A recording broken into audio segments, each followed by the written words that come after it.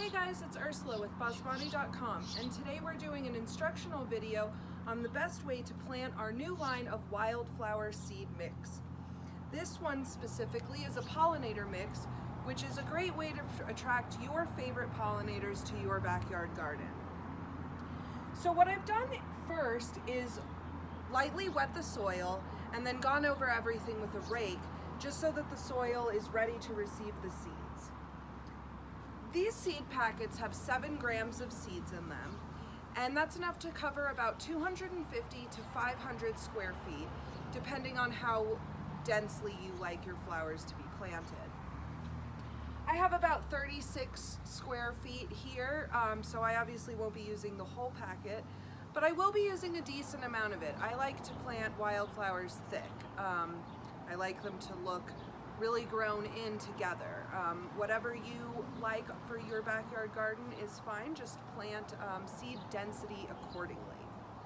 So first, we're gonna just pour some seeds into my hand, and then the best way to plant these is to just kind of loosely cover the ground that you want. You don't want it to be too compact, but just kind of using a loose hand and covering all of the ground that you want. I'll be going over this again as well, because like I said, I like to plant them thick.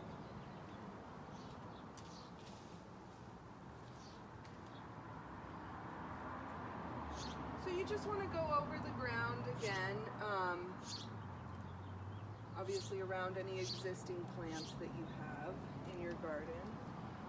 And this mix includes several different types of flowers, both annuals and perennials.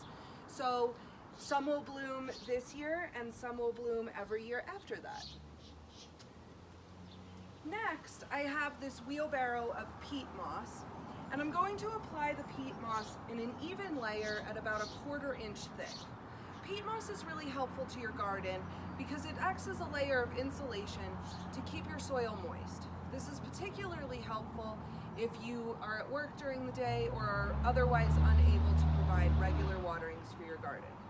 If you do water your garden regularly, it's still helpful to use, just again for that added layer of insulation. I went to my local nursery and purchased a 1/2 cube of peat moss, also known as sphagnum moss, and then I've screened it so that it comes out nice and smooth. So my favorite way to apply peat moss is to just kind of rub it between your hands, and you want to make sure that you're getting, again, 1/4 inch thick layer. So I usually do the entire garden layer by layer, just to make sure that everything gets coated evenly.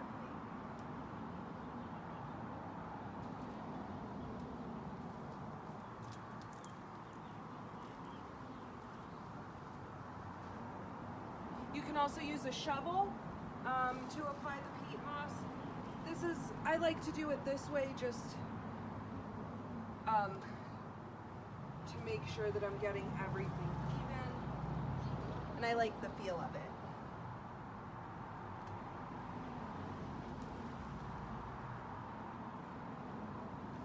Once you have about 1/4 inch of the peat moss along your garden, you do want to make sure to water it right afterwards.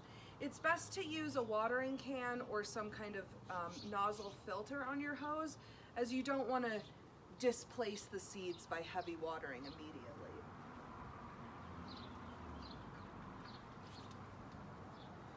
So I'm just going to give this a good rinse. Oops, a little bit fell out there.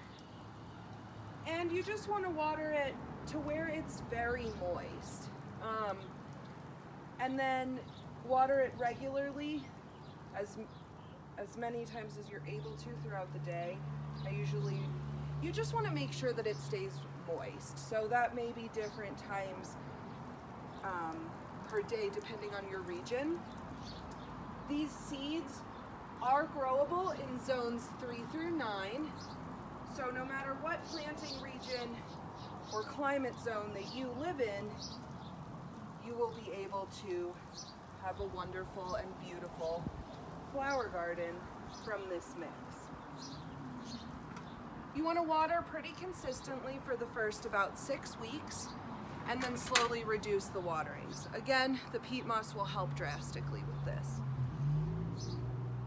Please let us know your experience with our pollinator seed mix in the comments below, as well as any questions or comments. Thanks again.